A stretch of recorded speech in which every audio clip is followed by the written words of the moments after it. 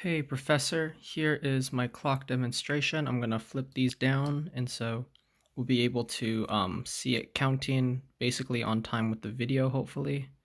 So I'll talk over the module since I have significantly more than normal, and then we'll be able to check down with the clock as it continues counting up. So this is my top module. I have a set of switches for my resets, for my clocks, as well as my counters over here.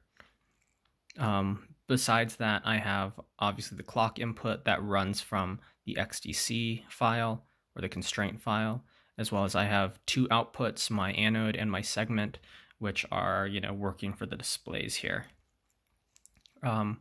Moving down, I have a bunch of wires set up, including seconds and minutes, and this helps me, it's just designed to help me keep track when I get to some of my other modules, as well as I have thousands, hundreds, and tens. Oh, and we just crossed a minute. I'll make sure to catch the last minute switch so I can prove it works. But this helps me keep track of the 4 places that belong there for keeping time. And then I have 2 wires. One's called slow clock, one's called fast clock. One is for the 1 Hertz counter and one is for the 400 Hertz counter.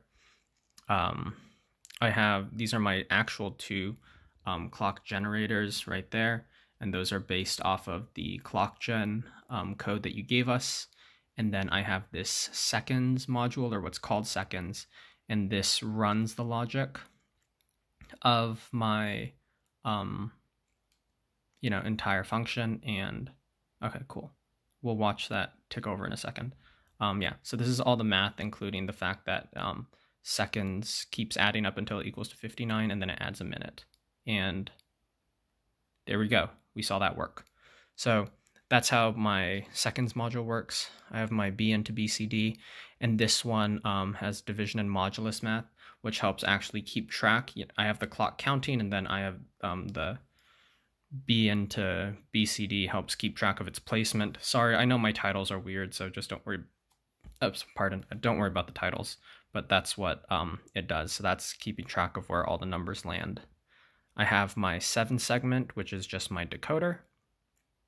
And then I have my, what I call a 2-bit counter. It's really a combination of the 2-bit counter as well as the assigning of the actual number values. So I have the counter up here.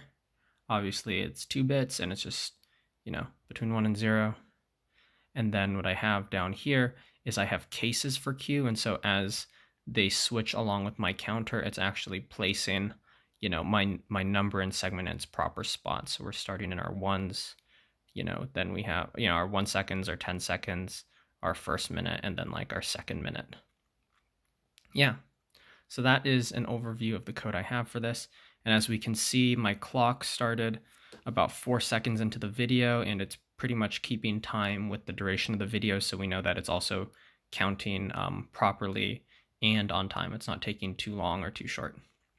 So that's my video demo, and I hope everything makes sense. Take care, Professor.